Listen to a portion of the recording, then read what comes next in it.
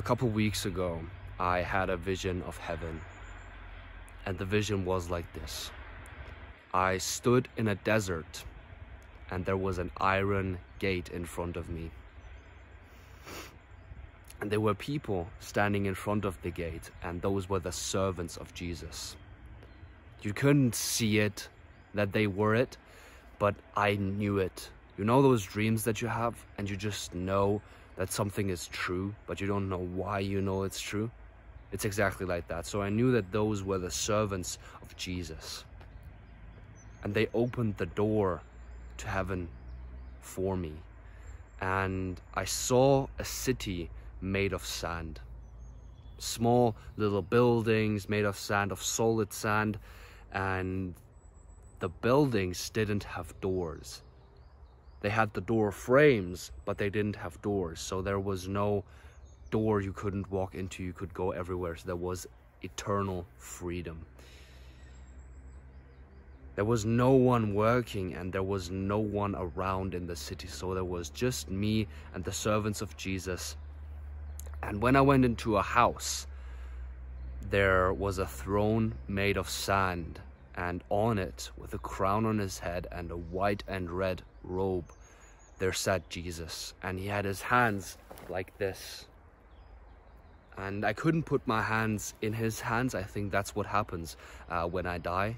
Then I think I will be able to put my hands in his and be with him forever. But in that time, I could just see that image of Jesus putting his hands forward, reaching for me. And then the vision stopped. And I could have cried. I honestly could have cried. Such a beautiful moment, really.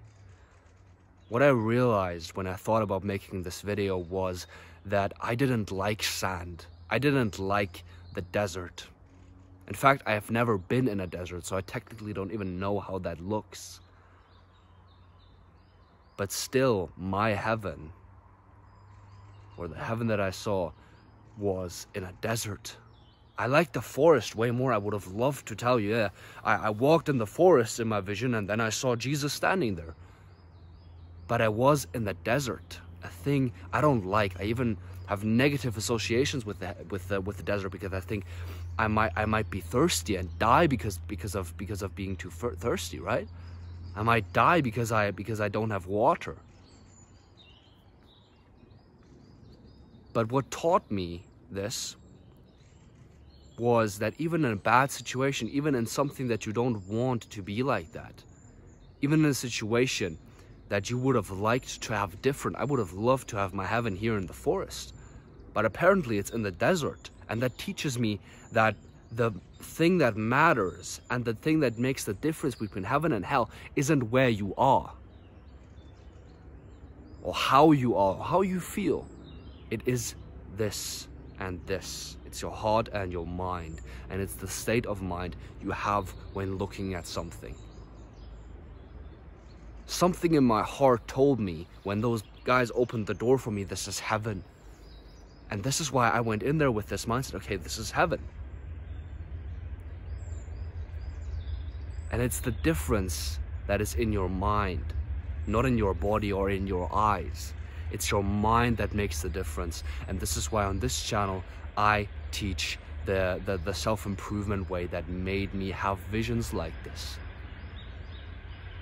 That made me come from where I've come, which is a genuinely bad place, to where I am right now, where I have visions of Jesus putting his hands out to reach for me.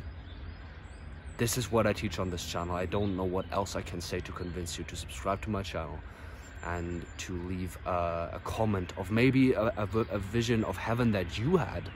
Maybe you had a vision like this. Go write it down in the comments to teach every single man who went into this video, who wanted to disprove that there is heaven, who wants to say, oh, heaven isn't real, heaven isn't real. Oh, here's a video on a guy telling me some lie about heaven. Tell your story of heaven in the comments below. Have a nice day, And hopefully you will have a vision like this in the future if you didn't have one yet. Master your mind.